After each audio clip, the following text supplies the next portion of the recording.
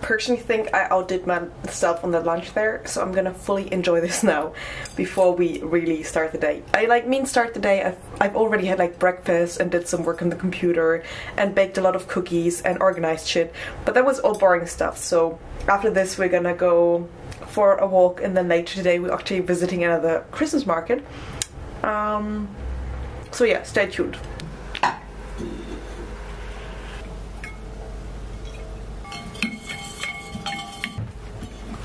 Cheers. Coffee number 3 of the day. Today's just that kind of day. It's like 4 PM and I've spent all my day inside. It's a Saturday. I'm sorry that my life sometimes is so boring, but I feel like after this week I also needed a break. Like I feel very physically and mentally just exhausted. So I just took the afternoon off after I just showed you my lunch. And I've also been working on this package which I want to send home. Hopefully that's even possible, because it's so hard to figure out how to send stuff home, and it's also going to be so expensive. Home, I'm in Germany. So I've been preparing all the letters and postcards and presents, like for each of my friends and family members. Seeing if I even have everything or if I still need to buy stuff, but I think I should be good, hopefully.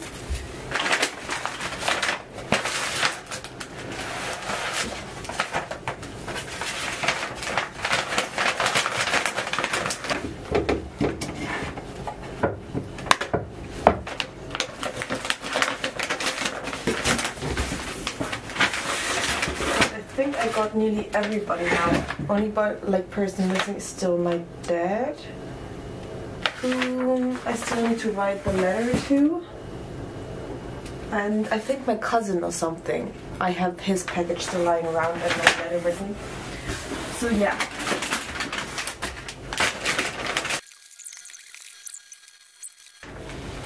Okay. So 3 letters to go. I should be able to do this. In hopefully a reasonable amount of time. And here, see you when I finish with that, I guess. I'll update you on, I think Monday I'm gonna try to go to the post office on how that goes, because that's gonna be a whole experience again. I feel like I've been to the post office only once to get my bank card, because I'm with the Yucho bank, so the post office in Japan's bank, I guess, and that was already not traumatic, but just a hard thing to do. With the whole paper stuff, so I put too much syrup in this coffee.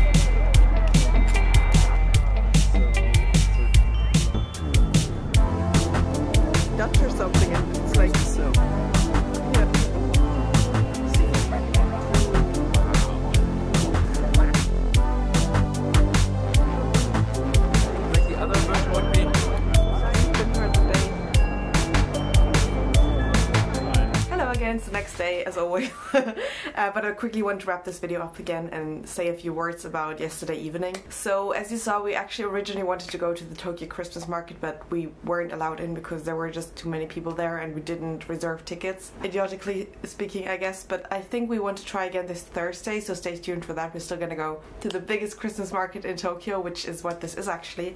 Yesterday I actually wanted to walk there to Hibiya, but I didn't walk all the way. It was way too long. I walked, I guess, until maybe close to Ueno and then took the Hibiya line towards Hibiya. Which was also where we were afterwards, just to look at the Hibiya Illuminations. And that is a thing that is very specific for Japanese Christmas time, I guess, the illuminations. And they're like everywhere, in all the big cities they all have them, but there are a few that are more popular than others. For example, I think the most popular is actually the Roppongi one. I haven't been to that one yet, but I really want to go also just for the video. Japanese illuminations around Christmas time are really pretty, though I wonder really how, like, about this, like, electricity cost, because it's like so much light all the time during all hours of the night.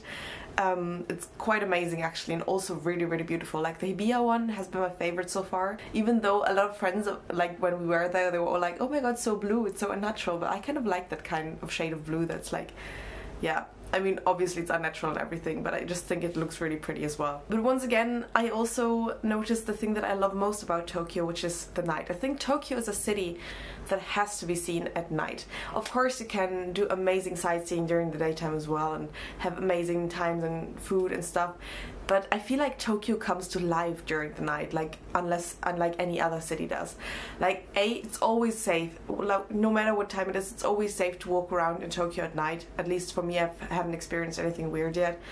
And that's like in Germany or where I've lived before, I would have never been able to just walk around during the night and not feel any danger at all. Like it's so safe here. And then also just all the lights, all the illuminations, all the people, like there's always so many people, of course, because there's always so many people in Tokyo. But like during Christmas time with all the lights, I feel like just it gets especially beautiful. And if you're here right now, I really recommend you to just go out at night, take a walk through the city, go see the illuminations and just have a great time, because it's really amazing. It always makes me feel like I'm just part of another world in a way. Like I'm living this life, and then when I go out at night, I suddenly am in another world, and there's so much to see and do that you just forget all about your worries or problems, because it's just, there's so much. It's the only way I can describe it. It's so much. It makes me grateful every single time to go out and to be here, and yeah. So I just wanted to speak about that quickly as well. So that's it for this video. Thank you so much for watching as always. I'm sending so many hugs. Have a nice day, have a nice night, whoever you are. And bye, be back on my channel.